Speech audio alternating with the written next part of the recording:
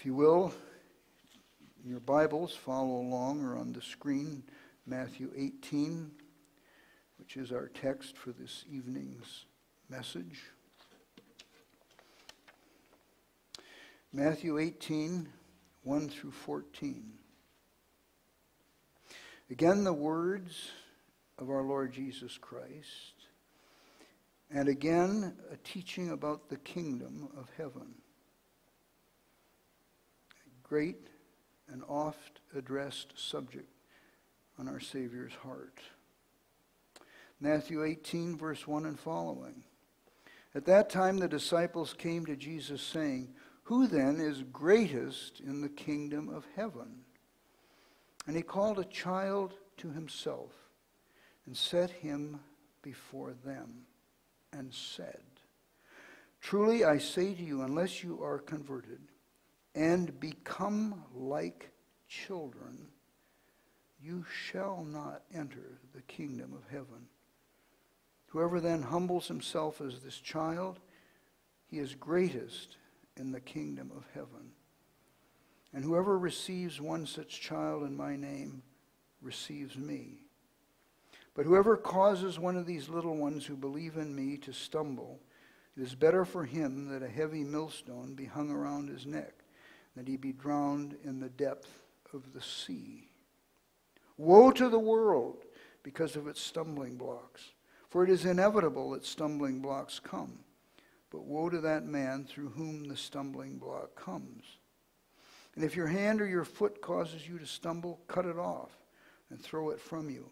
It is better for you to enter life crippled or lame than having 2 hands or 2 feet to be cast into the eternal fire. If your eye causes you to stumble, pluck it out, throw it from you. It is better for you to enter life with 1 eye than having 2 eyes to be cast into the fiery hell. See that you do not despise one of these little ones, for I say to you that their angels in heaven continually behold the face of my Father who is in heaven. For the Son of Man has come to save that which was lost. What do you think?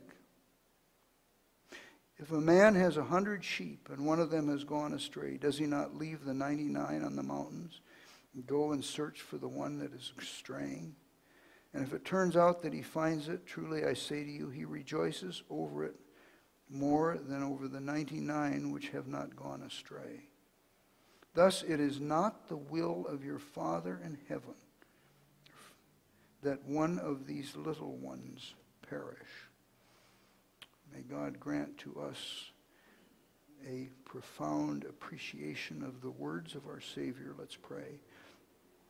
Lord, we know that every ability that we have is a gift of your grace. That every inclination of the heart that is consistent with your word is a gift of sovereign love. And so we ask you to grant the work of your Holy Spirit, Father, such that our hearts will embrace and apply and delight in those portions of your word we consider and the principles they reflect. Grant us, we pray, that grace for your glory and honor, and the honor of Jesus Christ, whose teachings we will be especially considering. And all of this, Father, in Jesus' name we plead. Amen. I suspect many of you know that the apostles had several problems.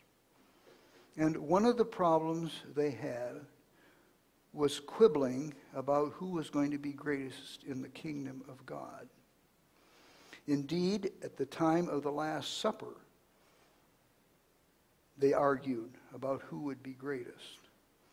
And if ever there was an example of the powerful, insidious nature of pride, that certainly, it seems to me, is an example.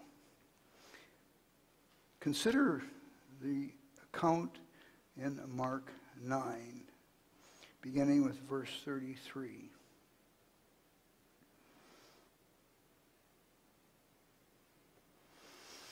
And he came to Capernaum, and when he was in the house, he began to question them. What were you discussing on the way? Of course, we know that Jesus knew, but he puts it to them with a question. But they kept silent. For on the way they had discussed with one another, which of them was the greatest. Ponder this. They're in the presence of Jesus, and this subject comes up again and again. And sitting down, he called the 12 and said to them, if anyone wants to be first, he shall be last of all and servant of all. And taking a child, he set him before them. And taking him in his arms, he said to them, whoever receives one child like this in my name receives me. And whoever receives me does not receive me, but him who sent me. And then, if you will, one more, Luke 22. Verse 24.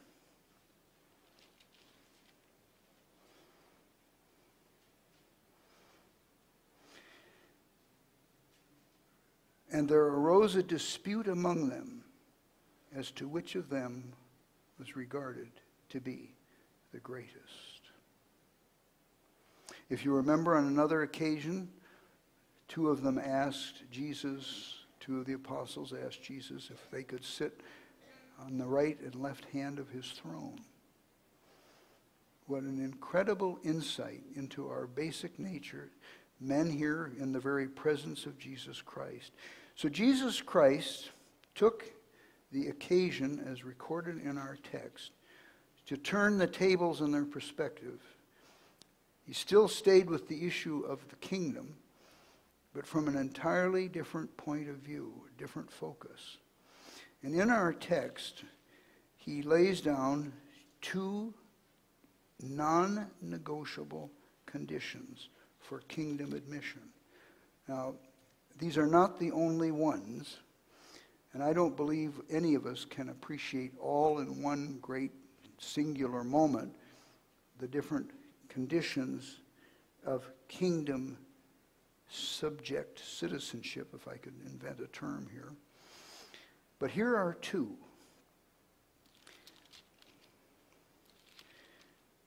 You find it at the beginning of our text. The first is verse 3, unless you are converted. And the second is, unless you become like children.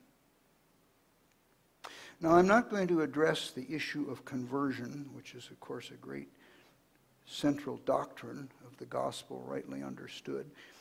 Just to remind you that Jesus Christ, at the opening of his public ministry, talking to Nicodemus, pointed out that unless we're born again, we shall not see the kingdom of heaven, John 3. Unless we're born again, we cannot enter the kingdom. And the fact that we have to come to the place where we exercise saving faith in Christ as our only Redeemer, and see the need to repent with God-given repentance for our sin, we have no legitimate hope of kingdom participation. But here are two different conditions that one involves a point in time, and we do recognize that there's some point at which we are converted and become children of the Most High God, where we have our names written in the book of life, where we are accepted in Christ the Beloved. But then there's a process, and become like children. Become like children. I have an opinion I've held for some time, and sadly I think it's growing, that I believe the besetting sin that we have in the OPC, amongst teaching elders particularly, and the potential, I believe, for its increase is great, is the sin of intellectual arrogance. I believe that we are seeing a great emphasis on presumably precise theology without a commensurate emphasis on the growth in holiness. I believe it. And I think that Jesus Christ is giving us a marvelously helpful insight into the growing in holiness. Remember the words of the author of Hebrews 12. Pursue peace with all men and the holiness without which no man shall see the Lord. We're to pursue sanctification. And one of the elements of pursuing sanctification is to become like children. Well, we know children have a sin nature, and so clearly there are some aspects of being or becoming like a child that clearly Christ did not intend. Now, I think we can say, without being presumptive, that he clearly did not intend us to include in our assessment of this command the idea that we should be fickle and double-minded and easily offended. Consider the words of our Savior in chapter 11 of Matthew, verses 12 and 13. And from the days of John the Baptist until now, the kingdom of heaven suffers violence, and violence men take it by force. For all the prophets and the law prophesied until John. And if you care to accept it, he himself is Elijah who was to come.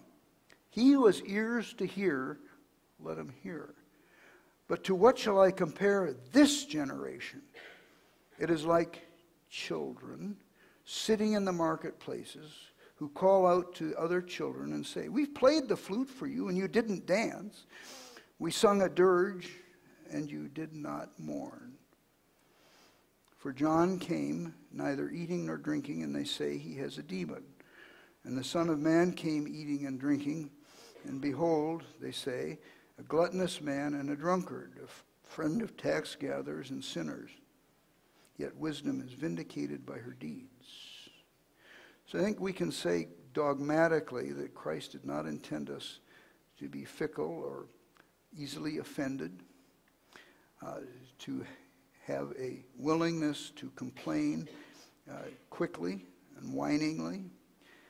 I think that he clearly does not intend us to imitate childish disrespect and the capacity to mock. And if you remember in 2 Kings chapter 2, we have the brief but poignant account of the young man that came out to mock Elisha after Elijah had been accepted or caught up into heaven in a whirlwind. He's returning from that, and the children came out of the city and began to mock his bald head. And bears came up and ate, I think if my memory's right, the number was 40 of them, or killed them. So clearly, Christ is not in any way giving us the idea of cruel, mocking, disrespectful behavior as acceptable. And then, if you remember the words of Samuel to Saul in 2 Samuel chapter 15, verse 23, rebellion is as the sin of witchcraft. We know children are rebellious. And so clearly we can say Christ did not intend us to imitate that rebellious spirit. That's clearly not what's intended by our Savior. And in Proverbs 22, verse 15, we're told that foolishness is bound in the heart of a child. So God is not calling us to be foolish, not to be confused with what Paul was saying in an ironic sense when he's talked about the foolishness of preaching the gospel.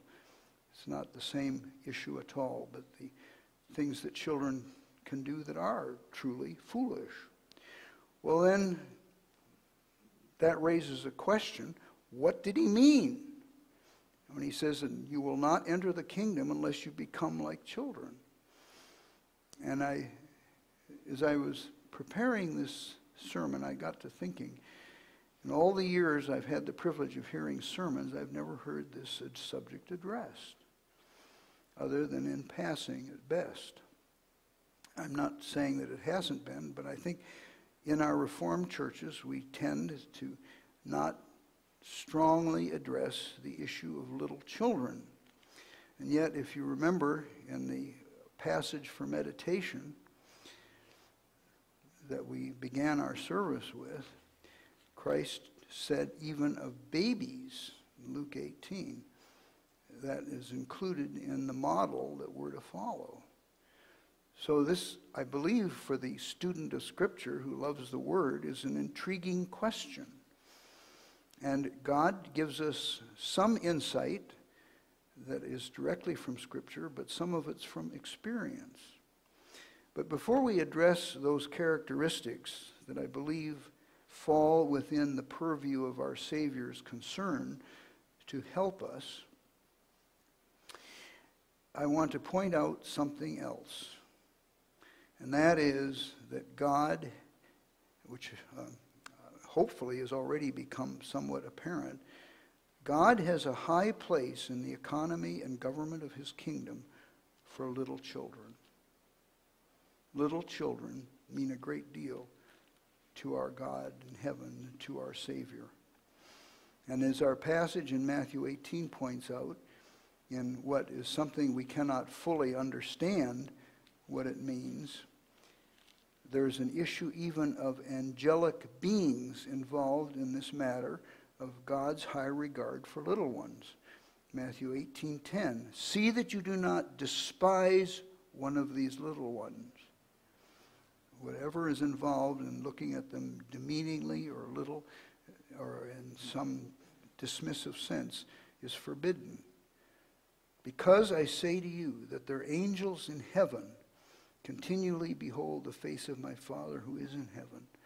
Now, as with every other precious doctrine of Scripture, the doctrine of angelic servants has been corrupted by many. But I do not believe God blesses dealing with a problem by reactive dismissal. And the fact is, he has said from our Savior's mouth that there are angels that have some kind of assignment on behalf of little children before the face of our Father in heaven, which I believe is a very poignant clue as to the high regard that our God has for little ones. Matthew 10, if you will, please. Verse 42. And whoever in the name of a disciple gives to one of these little ones even a cup of cold water to drink, truly I say to you, he shall not lose his reward. If the only ministry that we can extend to children is a cup of cold water, in God's great and perfect wisdom, that constitutes a memorable shepherding and ministry. Matthew 19.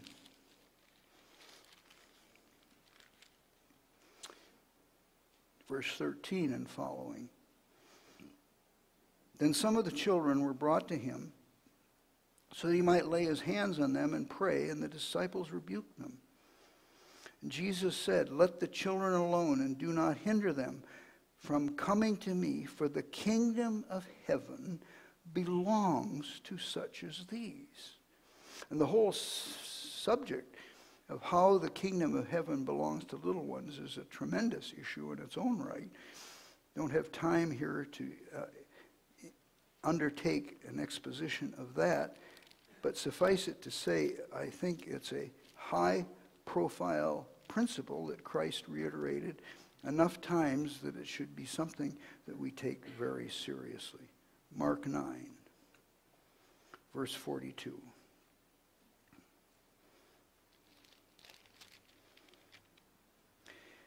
Whoever causes one of these little ones who believe in me to stumble, it would be better for him if with a heavy millstone hung around his neck, he had been cast into the sea.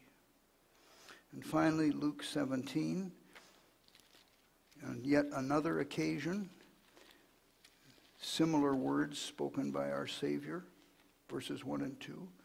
And he said to his disciples, it is inevitable that stumbling blocks should come, but woe to him through whom they come.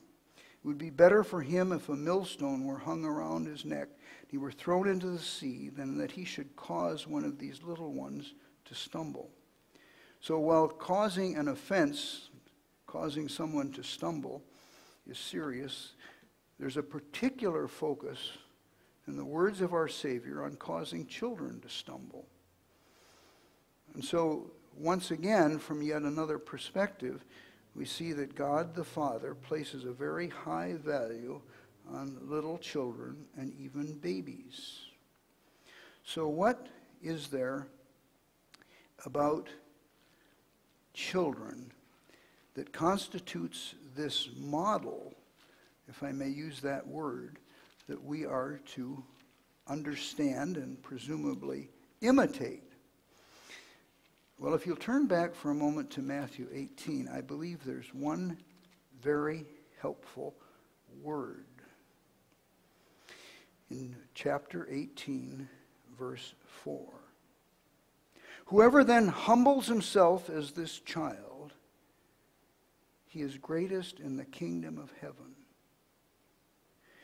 And all of the points that I'm going to lay before you, which I believe are supportable from Scripture, are attitudes and actions that can be construed properly as humble.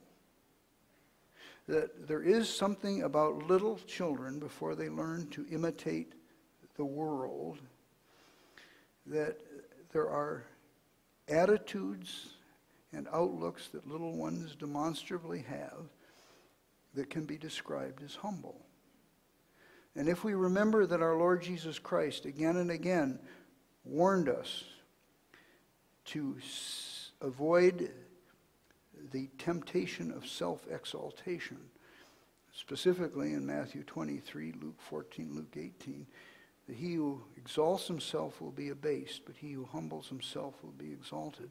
This is a tremendous key to unlocking, I believe, a right understanding of what it means to humble ourselves as little children in order to be inheritors of the kingdom. Now, as with everything else, of course, one can debate worst-case scenarios, and some children grow up in such horrible homes that they're contaminated almost from the day of birth, and sometimes if their mothers are druggies from the time of conception, or alcoholics. So I'm presuming in the examples that I give you that Jesus Christ was speaking of households or homes in which the children are loved, a home with loving parents. And I think all of these distinctives can be found, for the most part, in godly homes where the parents cherish and love their children.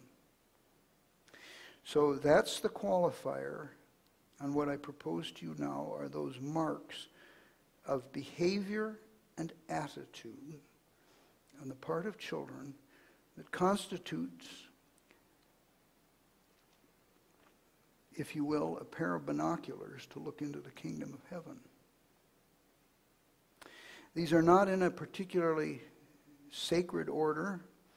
I'm not saying any one is more important than the others. Is it true or not that children early sense their dependence on their parents? Do they not? Before a baby can talk, it can squawk. And children know how to cry for mom, do they not, when they're very small? Children are not hesitant to acknowledge their utter dependence on their parents, and they're not ashamed of that dependence. To be ashamed of their dependence is an irrelevancy. Yet as we are adults, one of the things that we find in our culture, which teaches the myth of independence and the glorification of deadly pride, is the idea that we can be independent and not dependent. And we know, in fact, from the teaching of Scripture, we're utterly dependent on God for everything, physically as well as spiritually. The words of our Savior in the night of his betrayal so well underline that when he said, "Without me you can do nothing." We know we can't even take a breath without him. And children are not the least bit hesitant to assume that their parents will take care of them. Children accept parents' discipline, do they not? Doesn't mean they accept it well, but when it's administered in love, they embrace it. in time. You may wait for a while, if you're a parent, until your child comes and says, Mother, Dad, thank you for loving me enough to discipline me. But godly children eventually come to that place. And as we were discussing this afternoon in the Hudson household, children need boundaries. And when they have those boundaries, they have a security that's real for them. And so I ask you, do we accept God's discipline? Do we accept our dependent estate upon Him? Children trust their parents to protect them from danger and to nurture them, do they not? Children trust their parents to feed them, to clothe them, to house them, and to protect them from danger or other things that would seem to threaten them. They suffer their parents, if I may put it that way, to be protective, are not embarrassed by it. And the question I would raise is, do we trust our Heavenly Father? I don't believe it's an accident that the longest section of the Sermon on the Mount, in Matthew 6, concerns the issue of trusting God and not doubting His fatherly care. That's verses 25 through 34. So God calls us to be a people who are only not ashamed to trust Him, but indeed delight in it.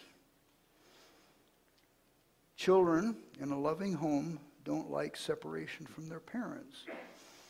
And godly parents who treat their children with kindness know that leaving a child with another person on the first times those are tried can be a traumatic experience for the child. The child wants that sense of protection.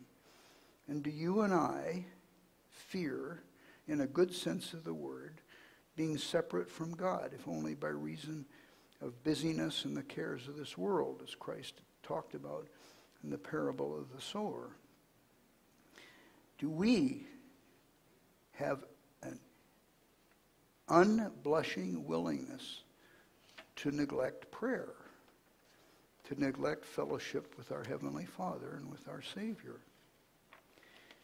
Little children are unashamed to receive expressions of parental and sibling affection. Now, I will say this, that girls tend to be more willing to accept that than boys. And boys tend to be embarrassed by their sister's affection as boys get older. But when little ones are very small, they're not ashamed of affection from either siblings or parents.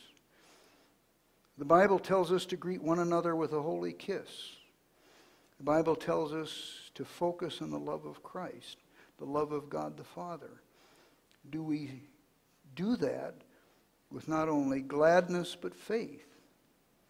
And then even more profoundly, I believe it is, the children don't even think to try to earn their parents' love. They just accept it. Do they not? Children don't come to their parents in a loving home and say, Mom, do you love me? Dad, do you love me? Children just don't normally do that. Yet how often do we, who claim the name of Jesus Christ, doubt our Heavenly Father's love when we face trial, difficulty, sorrow, and sometimes even persecution? Do we have a tendency to be fearful? The Bible tells us perfect love casts out fear in 1 John 4. And when children are fearful, they run to their parents, jump into their mother's or father's arms, and find comfort. And so you and I, we can use the language of being in the arms of Jesus Christ, of trusting our Heavenly Father's arms around us, and yet still be consumed with fear. And I think in a loving home, early in life, children may fear falling off a chair or something, but in the main are not consumed with fear about their security. Little children are unashamed to express love to their parents as well as to receive it. And I think it's no small significance that the first and great commandment is a commandment to love our Heavenly Father and His Son, the Lord Jesus Christ. Children of loving parents are unashamed to call for help in time of need. I could not count the number of times over the years the Lord has permitted me to serve as a pastor in which I have found people coming up with some reason in a time of trial to not call for help.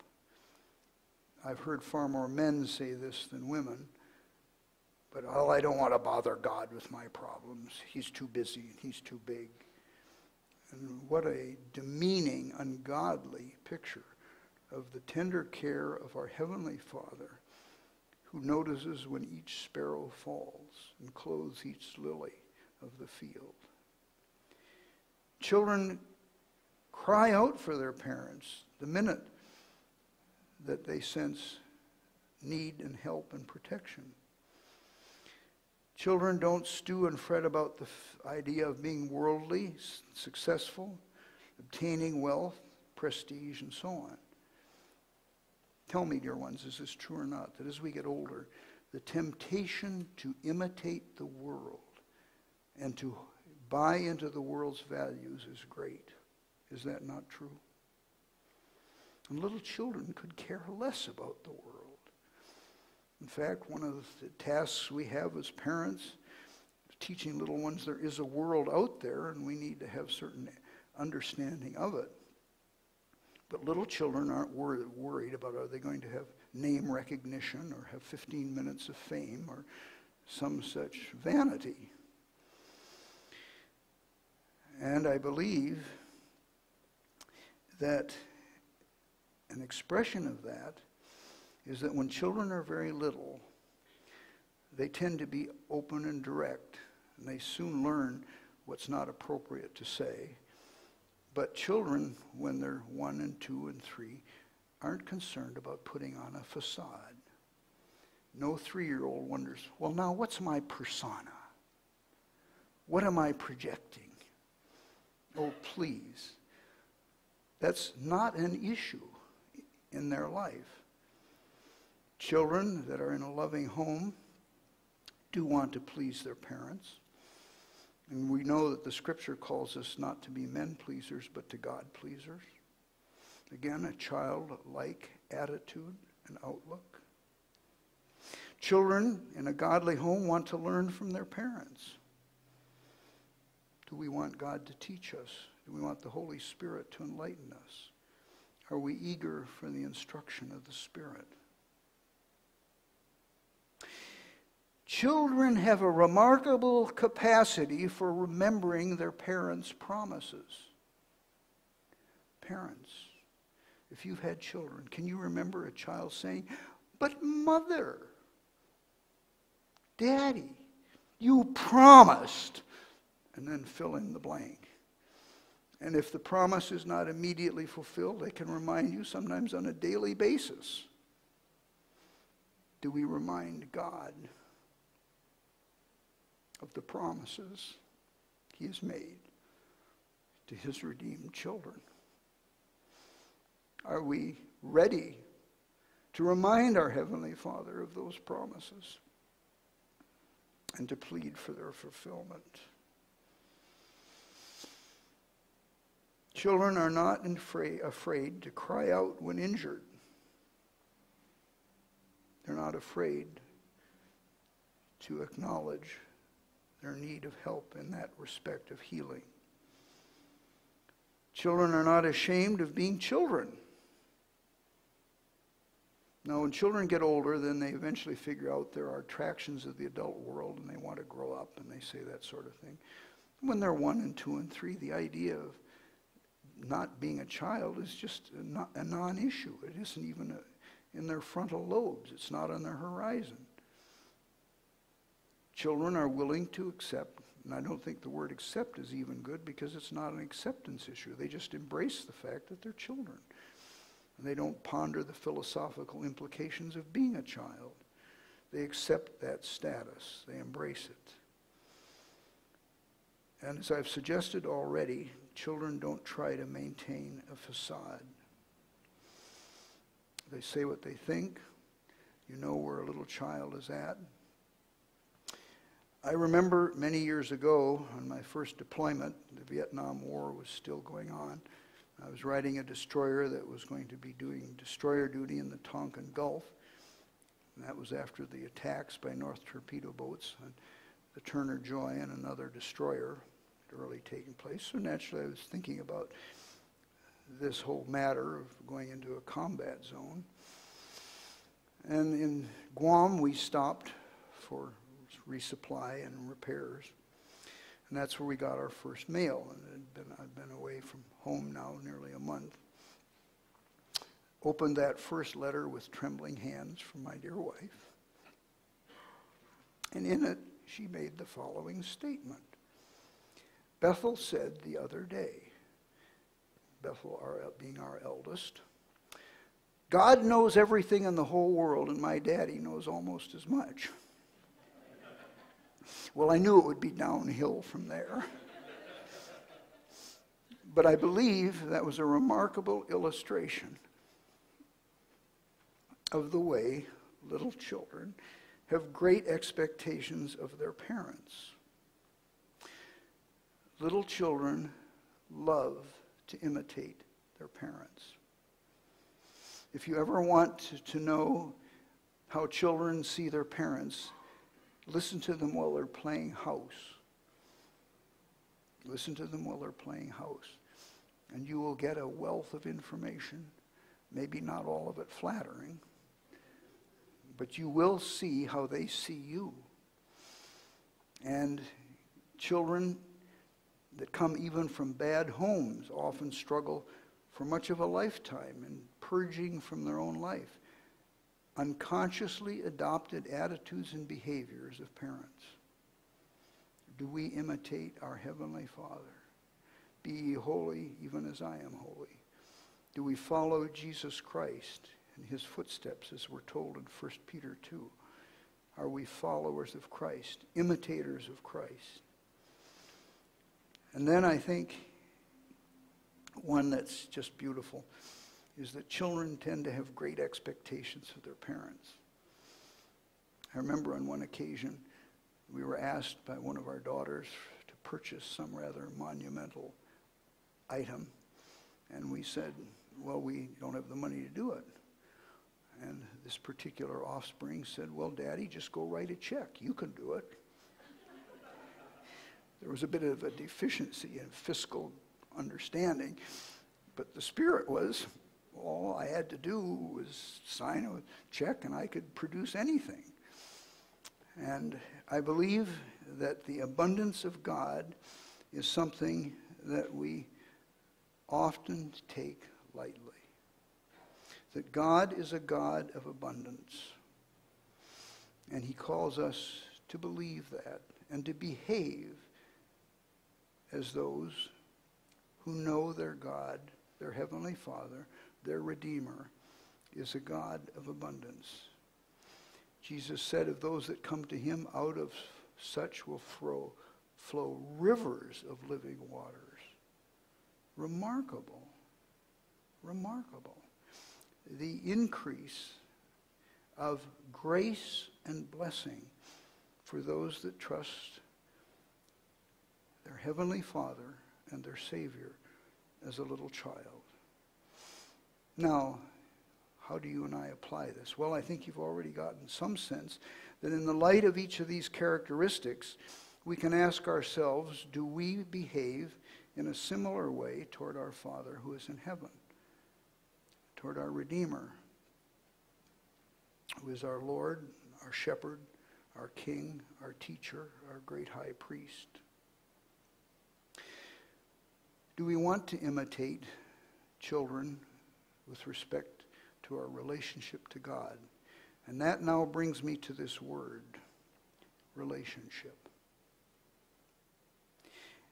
I think it's been recognized, certainly it was by the Puritans, that it's possible to have an intellectual grasp of doctrine without it affecting our life.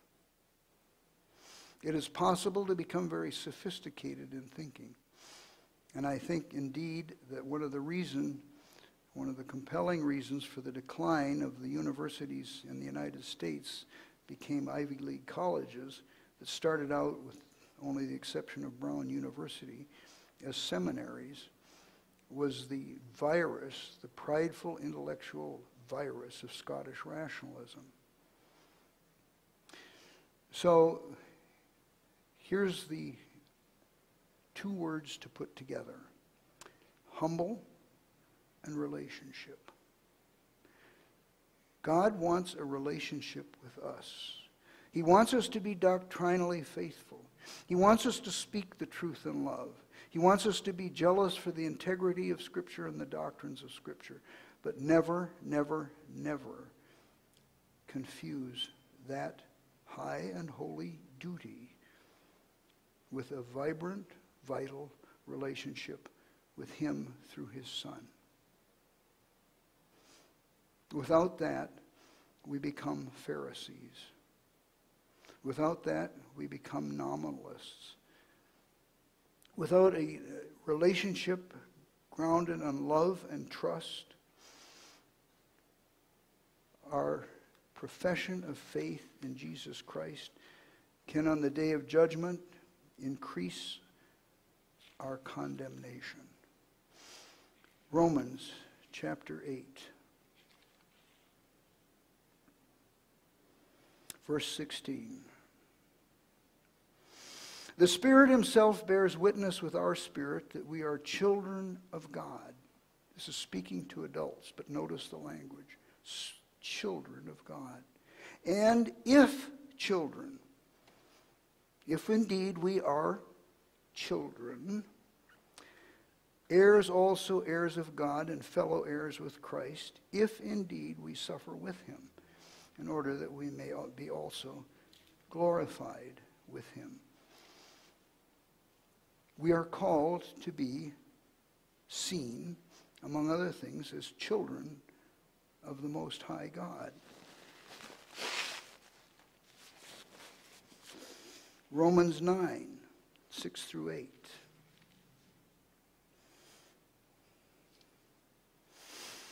But it is not as though the word of God has failed, for they are not all Israel who are descended from Israel, neither are they all children, because they are Abraham's descendants. But through Isaac your descendants will be named. That is, it is not the children of the flesh who are children of God, but the children of the promise are regarded as descendants. Isn't that beautiful? The children of promise. The parallel between the way we are to look at our Heavenly Father and the way children look at their loving parents is profound. I proposed to you earlier in our consideration that the word humble is critical in terms of assisting us in embracing and growing in this grace of becoming like children. Here's what could appear to be an irony, that the more childlike I become, the closer I walk with Christ, if I've understood what that means. To put it another way, the more mature in the faith I become, the more I should become like a child in terms of my, here's that word, dear ones, relationship with God and His Son and His Spirit. When it comes to matters of salvation, are we not children? Are we not, dear ones? Are we not as dependent as a nursing babe is on its mother for the grace of Almighty God in our lives? Can you and I think a correct thought apart from His grace? Can we make a right decision? Can we face an uncertain future without childlike faith in some measure? And I think not. So is my relationship with God a humble one? I believe it's a great help for embracing that elusive quality of humility by being willing to think of ourselves as dependent and responsive as a little child is to a loving parent. I believe that's a good help in slaying the demon of pride that can rise within our breast like a serpent out of its lair.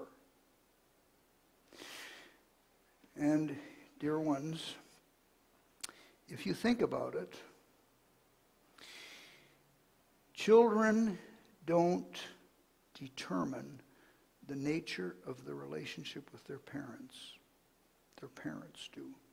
Do they not? For good or for ill. The parents set the tone of the home. The parents establish the framework that will govern their relationship with their children and their children with them. And is that not true of the family of God? That as children, we are in the kingdom on His terms as our not only Heavenly Father, but our glorious King. Turn once more, please, to Luke 18.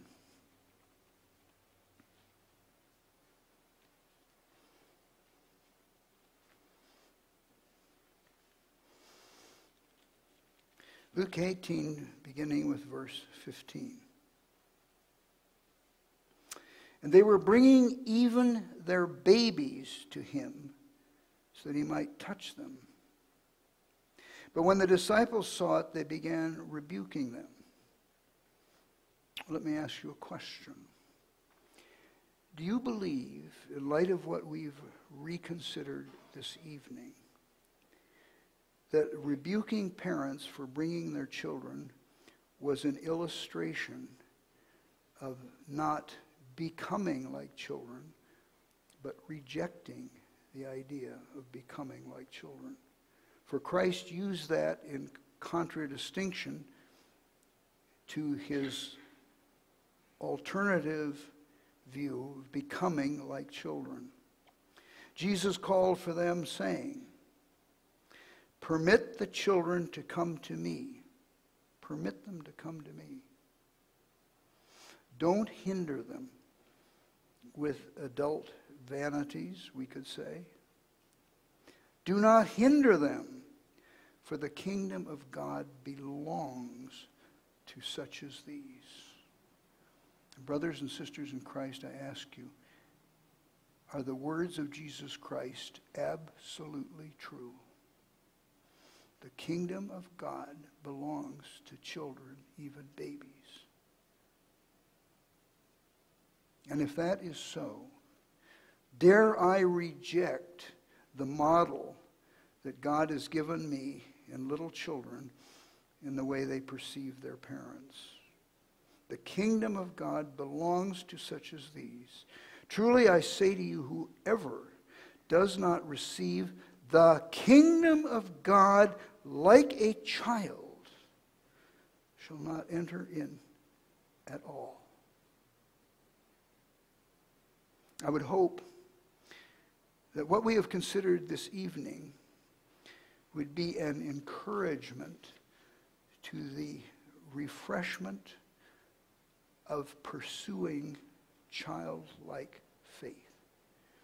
I don't believe any of us are beyond having our faith contaminated with sophistication, worldliness, worry, fearfulness, and the cares of this world. And this is a call, I believe with all my heart, to search our own hearts, as we're to do before we partake of the Lord's Supper, as to whether we discern the body of Christ. And clearly, Christ has indicated that his body includes children, even little babies. Lord, we need to say in our prayers, help me to exercise to grow in the grace of humbly becoming like a little child, using those means of grace he's given to grow in that grace. Amen.